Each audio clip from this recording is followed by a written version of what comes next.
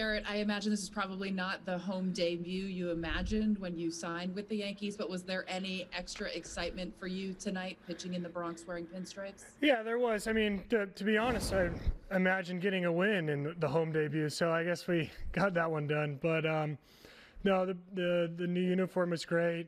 The mound is top notch here.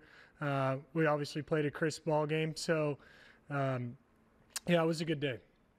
Aaron Boone mentioned the fact that you used your curveball a lot tonight. What made you lean on that pitch more than normal? Well, we started to be able to command it within the strike zone as the outing went on. We used it for a couple strikeouts early, put some pressure kind of towards the bottom of the zone. But it was just another offering we could use to try to get ahead. We struggled a few times getting ahead, lost some count leverage. Aaron Boone said he likes where you're at right now. He felt as though you were pitch efficient for this part of the season. You're in a great spot, but did say he still feels like you're finding your way a little bit on the mound. Do you feel similarly? Yeah, I mean, I think there's room for improvement still across the board. With that said, with what we've had every time we've gone out, we've done a good job. So you can do as much work as you can in between, but whatever you got that day is what you got that day, and you got to figure it out. So we've been doing a good job of that. Thanks, Gerrit. Yep. Andy Martino, go ahead and unmute. You're up. Hey, Gerrit. Aaron also complimented the Phillies for hunting the fastball, being aggressive with the fastball.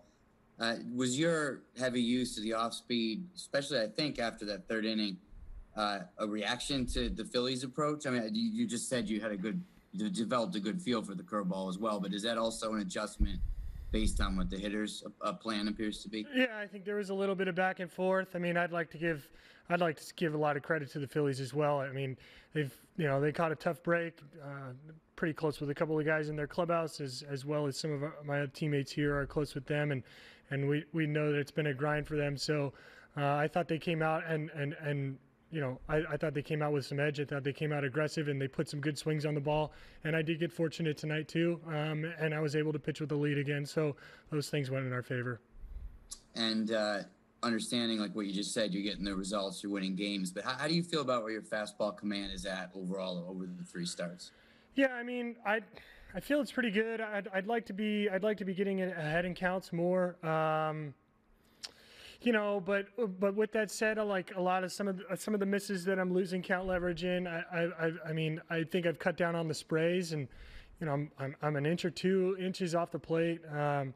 So if maybe we could be an inch on the plate, that would be a better. But I try not to count balls and strikes when I'm out there. I'm just trying to execute pitches, and I felt like more often than not we executed pitches, and we got in a position where we had to challenge some guys, and we did. And like I said, we got fortunate. So thanks. George King, you're up next. Go ahead and unmute. Gerrit, what did you like out of Urshela more, the defensive plays or the 3-run homer?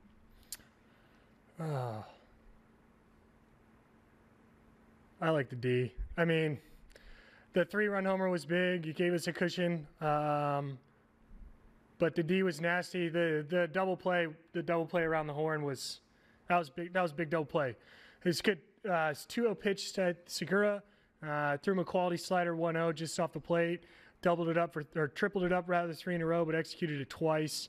He put it right on the ground for Gio and right around the horn. It was big for pitch efficiency, and it was big because they started to get something going that inning, and we were able to shut it down. So it's a huge play.